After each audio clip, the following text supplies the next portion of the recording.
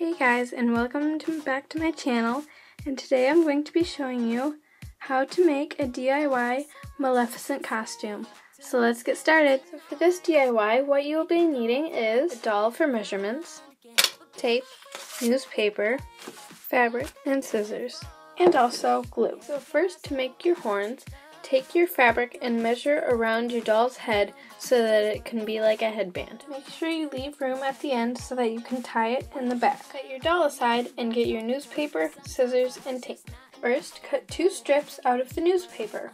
Then, twist them together.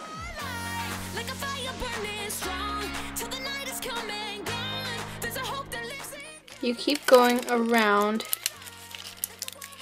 Then you can shape your horns however you would like, and make sure to get wider at the end. Next, cut off the excess and make another one. Once you've done that, cut out 2 pieces of fabric that can wrap around your horns. Now, to wrap the horn, put a dot of glue at the top, and then put it in the corner of your fabric, then wrap the fabric over to make the point. Now when you're wrapping it, just put a line of glue and then keep on rippling it down to get this nice rippled effect. Now you're ready to put the horns on. Put some hot glue on the end of your horn and stick it onto the headband we made earlier. And repeat this step for the other horn.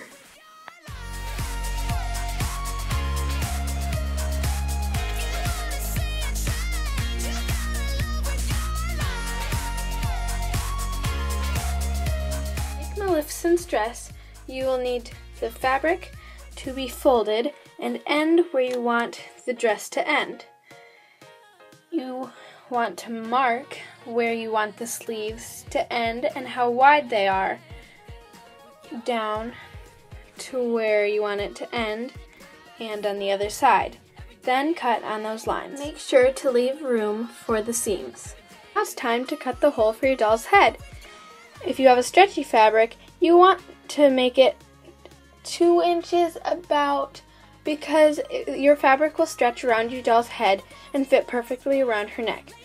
If you don't have a stretchy fabric, then you want to make sure it is big enough to fit your doll's head through, but you also don't want to make it too big because it can't stretch back into place. Next, you want to glue or sew from here to here and here down, and here to here and here down to make the dress.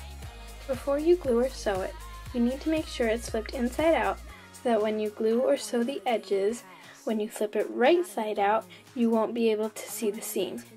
So I decided to make my dress a cloak thing, and I put a black dress on underneath and a gold belt just for some, I don't know, variety, and I scuffed up the edges a bit, and there you go.